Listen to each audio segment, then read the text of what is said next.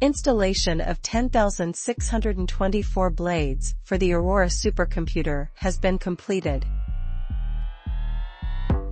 The system will come online later in 2023. Aurora uses an array of 1,024 storage nodes, consisting of solid-state storage devices. It provides 220 terabytes of capacity and 31 terabytes per second of total bandwidth.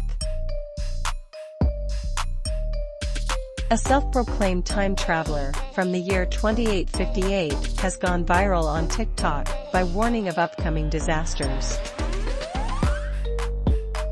The anonymous user, known only as @darknessstimatravel, has attracted over 60,000 followers by sharing supposed insights into past and future events.